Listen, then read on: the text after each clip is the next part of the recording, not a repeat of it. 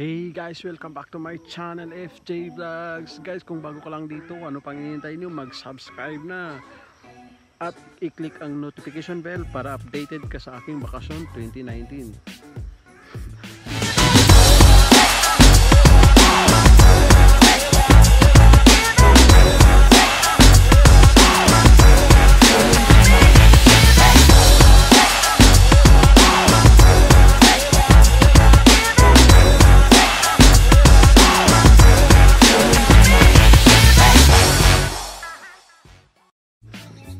Yan guys, papakita ko sa inyo kung nandito ako ngayon guys. Nandito ako sa bukid namin. Nandito ako sa bukid, sinusulit ang bakasyon habang nandito pa sa Pilipinas, at ako'y bumabalik sa 1980s lifestyle.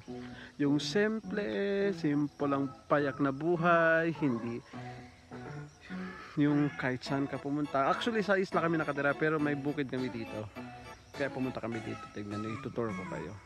Kung practical ka, guys, mas maganda yung bilhin mo muna yung lupa. Yung pwede mong mapagkitaan monthly. Yung habang nasa abroad ka, kaya hindi ka magpadala buwan-buwan, at least may kinikita yung pamilya mo. Gawa sa Palayan or Niyugan. Doon may inaantay sila habang wala kang napapadala. So practical. Kung practical lang habol mo, lupa, mag-invest ka sa sa lupa na pwede mong taniman, pwede mong kahit hindi itrabaho ng mga pamilya mo, ipatrabaho nila sa ibang tao, at least may hati pa din naman na sila. Yan, palayan na yan siya, kaka-harvest lang ng palay. Pero ngayon, sabi ng mga trabahante, tataniman na naman daw ng panibagong palay.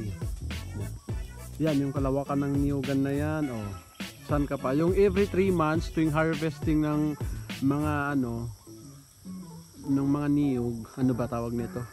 Coconut, kumbaga. Ilang sako din yan sa ganyang lawak na lupain.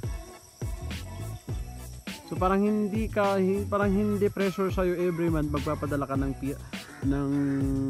panggastos sa pamilya mo every month. Gawa ng may napagkikitaan sila. Yan siya guys. Ito yung maliligo ako ngayon guys. Yan. Tignan niyo. Ang mahiwagang balon.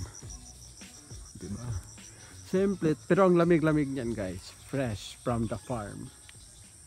Sabi ni Erika Imbang. Shout out kay Erika Imbang. Yan. Ito siya guys. 8:30 pa lang dito ng umaga sa Pilipinas. Ito, paggising mo ng umaga, yung pinaghirapan mo sa ibang bansa, makikita mo na ganito sa kalawak, di ba? Ganon, parang napapawi yung pagod mo, di ba? Ayan, dito yung palay.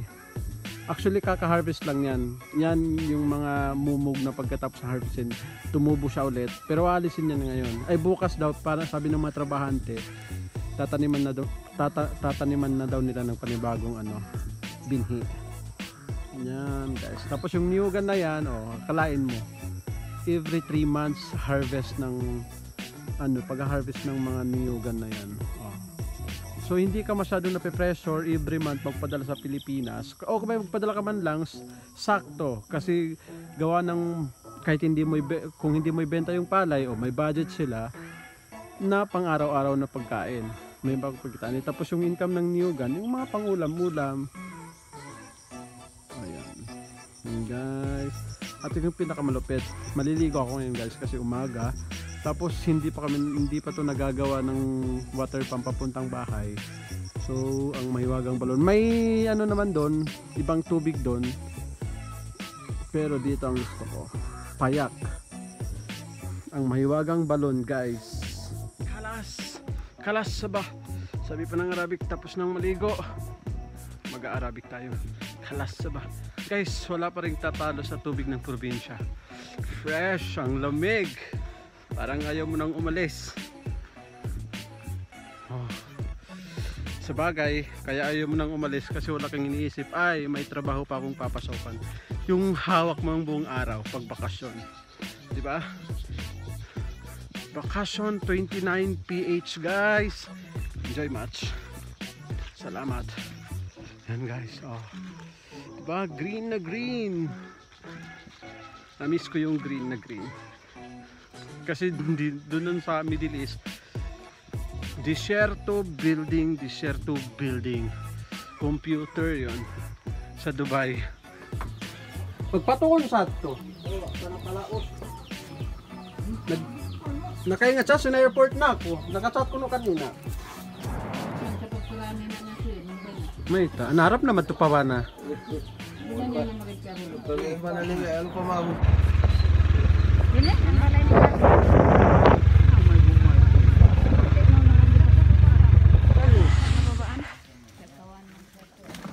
kanyo maka, ambil lantai mo.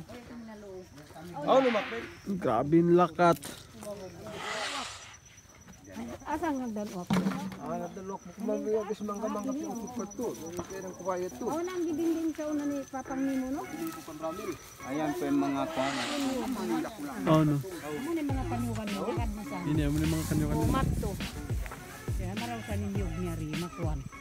Masambo. Mga gadong-gadongan maraw yung lupa. Nice. Green is life.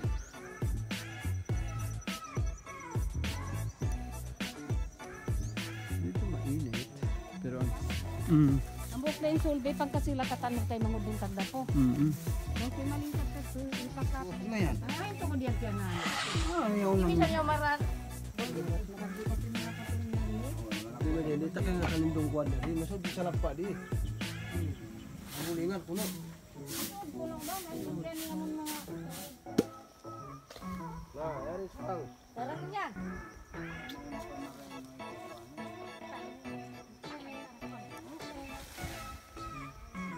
Magpamagulang na ni Mac. Makakita na. continuous guys. Medyo masakit na yung pa ako sa kakalakad at saka yung init. Pero adventure continues. Sulitin ang bakasyon. Matagal namang maulit. Makalipas na naman ng 1 taon or 2 taon, depende kung anong desisyon na pag pupunta na naman kami kung saan na may tubig na pwede makiinom. Yan guys. Yan guys. Yan. Punta tayo sa tubig. Yan guys.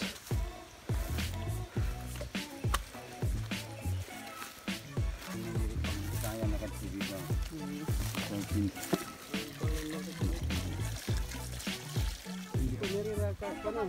Pero sa akin paswa ba't? Kasi nga tungod ka lang. Mayroon da. Takong kaunon daw yun. Nagpo na pasensya kayo wala nang minasayo nga. Ba't minsan may nang lahing maluhay ra? Dili di na daw ko apil. Bilang daw na ayo lang ilabay ang bukong niya sa kanang. Ba't di kumanin Ang tubig? pagod nagdaman isar mabaray tubig nga. Mag-stack up. Ang dili mi maglabay dili kay ano manilong kong kasakal. Pasabiyo mo kita ni Rodit to, harap pa kanal ninyo eh. Ano bugit ka man? Usa ba ito? Ikaw na pinulak tayo natin. Oy ako nagbuhit ikaw na po. Harap pa kanal. Hindi ka kakaulo na ako ng mabukong. Namarin siya nga tanom siya. Hindi, nakata. Hindi makayalong ikaw nun. Kutsuro, hindi ka. Kayang pagod guys. Nakalipas ang 4 years saka pa ako nakalakad sa bukid ulit.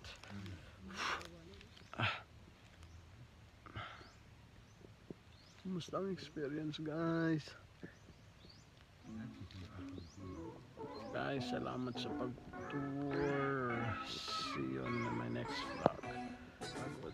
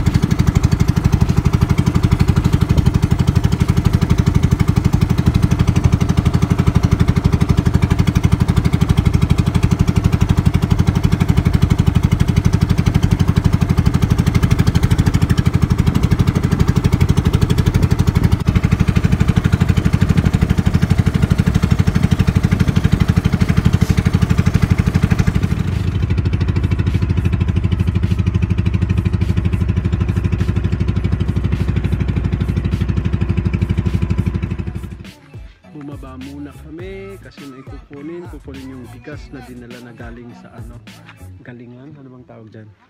Yan.